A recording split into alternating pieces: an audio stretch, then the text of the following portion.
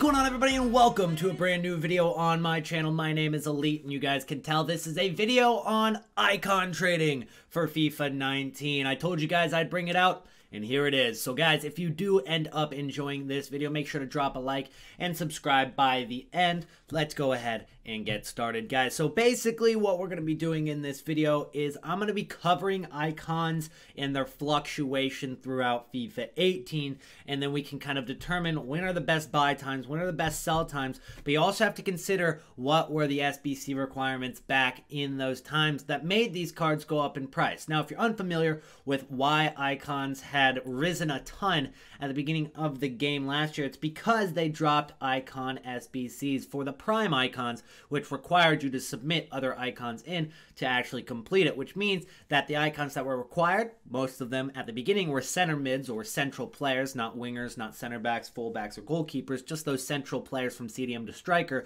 Those are the cards that skyrocketed in price on different Thursdays, which is when these cards are released. Now, this year, if they do the prime icon SBCs again, which they probably will, they're going to be dropping almost every Thursday just because of the fact that there are so many icons this year, which means that they're not going to be able to do it every 3 weeks because they just won't get through all the icons by the end of the game. Now, I know that they're not against going into frickin' April and May and June to do these icon SBCs, so you have to consider the fact that they're not in any rush to actually complete these and get them all out to you at the beginning of the game, which sucks, but that's EA. You gotta expect it. So you gotta kind of consider maybe some weeks they're not gonna have them, but most weeks they probably will. So every 2 weeks at the very least. So let's go ahead and pull up the display capture. We're going to take a look on footbin.com, and that's going to show us what they were priced at the beginning of the game last year. So as we switch over here, we've got a list of all of the icons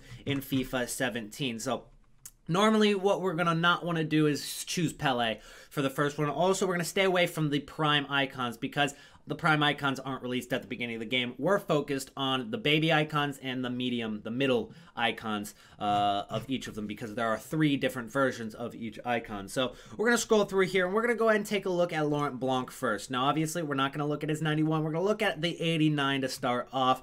Right now, he's 329,000 coins on FIFA 18, but we're not worried about that. So what you would want to do is you'd go down to the daily graph. You'd take it, you'd go to 2017, and it'll show you all the way throughout the year. So overall, you guys can tell the drop in price is a lot larger than the rise in price, but that drop doesn't start until 2019. So that drop doesn't even start until January, and I think that first drop is really because of Team of the Year, and then you see it recover again. So it drops down to 782,000 coins in early January. It goes all the way back up to nearly 900,000 coins. Now, throughout the rest of the year, they continue to drop, so there's really not too many great investments to make. There are different peaks, different valleys, but ultimately, it's going to drop in price for the most part. Hits a little bit of a bottom part at about 173K and rises back up till the end of the year. So it looks like they hit their bottom part in around June, which is team of the season. But we're going to go ahead and focus mostly on the initial rises. So we're going to go from September 27th, the release date, to about December. And you guys can tell this card actually rises all the way until December. So if you're able to go ahead and pick one of those cards up on the early days. Now, here's the thing. This is one of the more expensive cards. Most of us aren't going to have 650,000 coins by the first days of October. You know, we're not going to have that many coins by the first day of October, but it's going to be a very similar trend for all of these icons. And this is an example that is very, very good to show you the actual fluctuation of a card, because this rise that you guys see isn't because of any SBCs. That's a natural rise on the market. This card is actually going from 650K all the way up to 960,000 coins on its own because of its demand for Weekend League, for just games in general, for people's teams. It's rising naturally, and it doesn't even take a big drop during the Black Friday crash, which you can see a little bit of a valley there where it hits like almost 900K and then drops down to 830K. It actually wasn't even affected that bad by the Black Friday crash. So you can kind of tell how icons in general, if they are actually decent cards, which most of them are, so this is a pretty safe bet, they're going to rise. They're just going to rise until at least December. Before the Team of the Year drop, which will happen in late December, that's kind of the first issue for their prices. So if you guys wanted to invest, you can sell at any point in the next 3 months and you're making profit. Let's use some other cards for examples and not just go with Laurent Blanc. I want to go with one of the center mids because we can kind of tell through the center mids how do they fluctuate if they're needed for SBCs. So we'll go ahead and use Deco for an example. This is the 87 rated card. You know what, let's go and use the 85 rated card because it might be a little bit cheaper, and we can use that as an example. So right now it is not even on the Xbox market. And it's going to be the exact same fluctuation, guys, on the PlayStation market as well. So kind of a very, very similar trend, guys, as you saw with the Blanc and the Deco, guys. Look at it. It rises, and then once you hit, like, late December, it starts dropping again. That's the exact same thing that happened to Laurent Blanc. That's the exact same thing that happened. So we're going to go ahead and use the exact same dates. We're going to go December 9th, 2017, September 27th. 2017, and look at that. You go ahead and pick up these cards, 271,000 coins on the first couple of days, which is a lot more affordable than the 650,000 coins. So you go ahead and scroll across. That card rises all the way up to 700k at its peak. Now, you can kind of tell when they really take a big rise, and those different dates, like this first big rise, like out of nowhere, it's like 2-3 days where it goes up 100,000 coins. That's an SBC. That's one of the icon SBCs.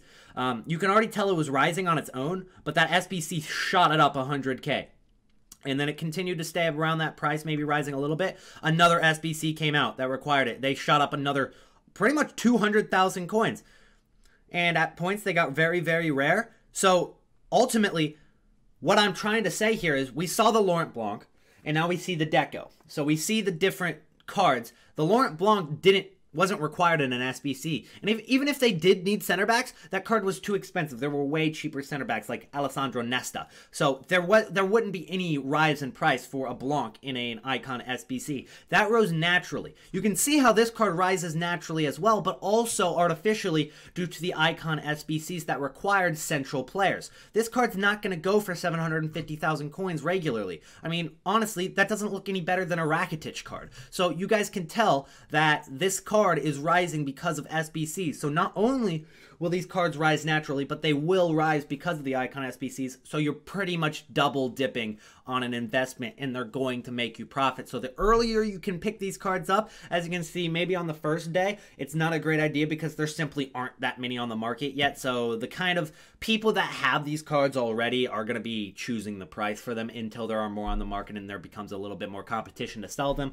And that's when you can kind of see them drop a little bit and then they start rising. The reason they start rising this early is because at first people don't really have that many coins. Hopefully we'll, make enough coins to buy one of these cards during the web app and during the early access and during the, we got the ultimate edition, so we get 3 days early. Hopefully we have this many coins after trading up to that already and we can invest in that. All we got to do is hold that card from September 29th. So we hold that, and then by freaking October 14th, maybe, we'd make 150,000 coins. That's a big investment for early in the game. Now, obviously, you don't know the requirements that they're going to need at the beginning of the game for icon SBCs. They could require fullbacks, they could require strikers, whatever.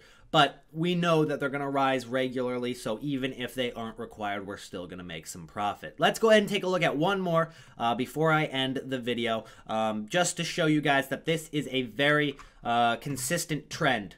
It's a very consistent trend for icons. So we're going to go ahead and choose probably another that wasn't used in an SBC. Let's go with Carles Puyol. That's actually a good... let's go with somebody that's not a center back. Let's go with a winger. Let's go with a winger. Who's the best winger card out of all of them? It's probably Ronaldinho, but I think that's an icon card. Let's go with Roberto Carlos. That's a good one. Not really a winger, a fullback, but it'll still work. So this is his middle range card, the 88. So there's the baby card, 86, the prime card, which is 91. So we're going to look at the 88 rated card. So we're going to go to 2017 once again. It'll set it at...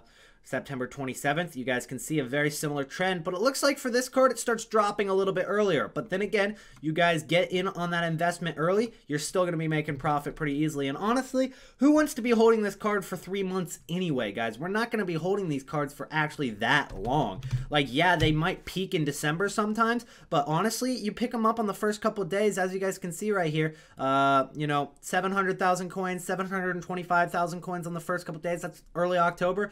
And And just like that, I mean, just a week and 2 weeks later, you're making 200,000 coins plus. 200,000 coins plus in 2 weeks. That's perfect. I mean, do you really want to be holding for 3 months when you can just sell in 2 weeks anyway? And you guys can tell it's a very, very similar trend anyway. It does drop. It does start dropping a lot earlier, but it does rise, and it shows kind of the exact same pattern. It rises up, and then it starts dropping, and during the same dates, it hits its lowest. Like, that's Team of the Year, where we see it hit a little bit of a valley, and then it rises back up, and then Team of the Season, it drops even more, and then rises for the rest of the year. That's the exact same thing as Blanc had. So this is pretty much how you can expect these icons to follow a trend in FIFA 19 as well. So come back to this video if you're like, okay, what date is it? What should I expect for the next few weeks, for the next month? Is this card going to rise? Is this card going to sell? It's going to follow a very similar trend. There might be a little bit of different dates on when there's a market crash or when there's a big rise. But yeah, and if you guys heard my follower alerts go off a couple times during this video, it's because people are following me on Twitch, and I completely forgot to turn off my desktop audio. So I apologize if that distracted you. I'm probably going to get a couple comments on that, but that's going to be it for today's video, guys. If it did help you out, make sure to drop a like, subscribe to the channel for more trading tips, Trading to Glory series, squad building challenge guides, and more FIFA 19 content. I'll see you guys in the next video. And also, if you haven't seen yesterday's ultimate trading guide, I'd check it out. It's I spent a lot of time on it, so that'd be great. I'll see you in the next video. Peace out.